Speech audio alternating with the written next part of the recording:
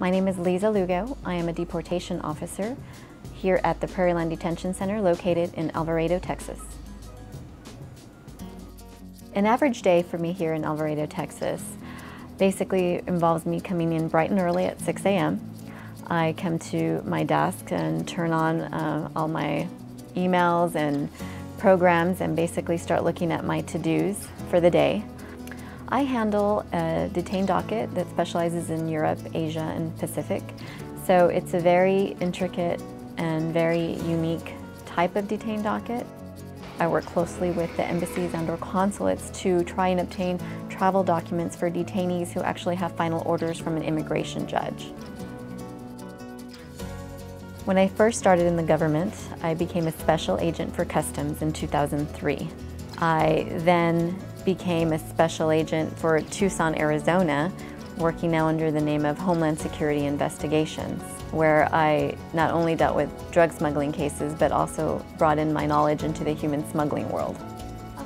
In 2015, my husband got promoted to Dallas, Texas area, and at the time the only position available to me to take was as a mission support specialist.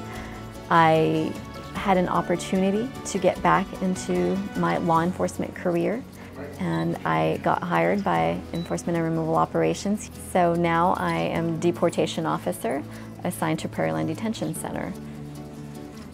I think that all of those positions have made me a very well-rounded individual. I have knowledge as a criminal investigator, and I transitioned over to the administrative side of the house, but I did miss my career as a law enforcement officer, and so when I was given the opportunity to come back as a deportation officer, I jumped on board on that pretty quick. I'm also an active peer support member for ICE. The peer support program is just that, it's a peer. We make ourselves available to each other, our ICE family.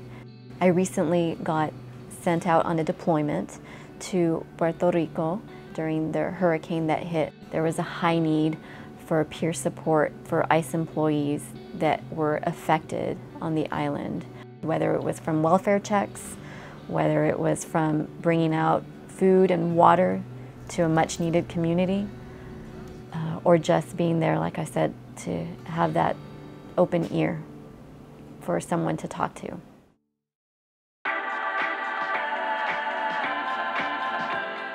I would recommend a career with ICE because there are many aspects that someone can actually get involved with, where you are securing our borders, to becoming a special agent and investigating criminals, to being an administrative staff to support the mission of ICE, and to actually getting into the position of removing illegal aliens from this country.